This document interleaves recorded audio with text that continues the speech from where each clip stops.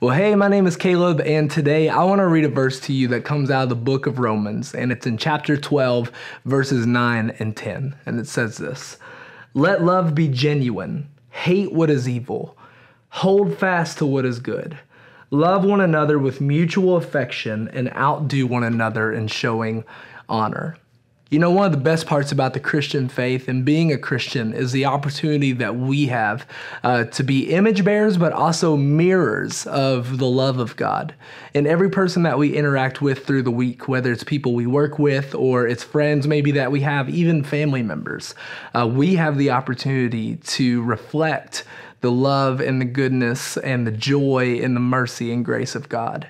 And so I'm encouraged by this verse. I hope that you are too, to be conscious about the calling that we have, to be able to reflect the love of God, to be mirrors of Christ in the lives of the people that we interact with on a day-to-day basis.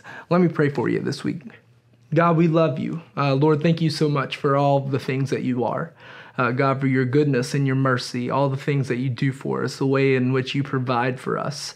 God, I just pray this week that we would be conscious about just the opportunity that we have to reflect all of the things that you show us every single day to those that are around us who maybe don't know you yet.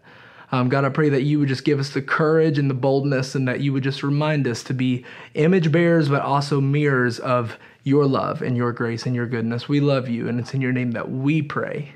Amen. Hey, I want to encourage you to continue to join us in our 21 days of prayer and fasting. You can go to hplakeland.com/21 days. I hope you have a great day.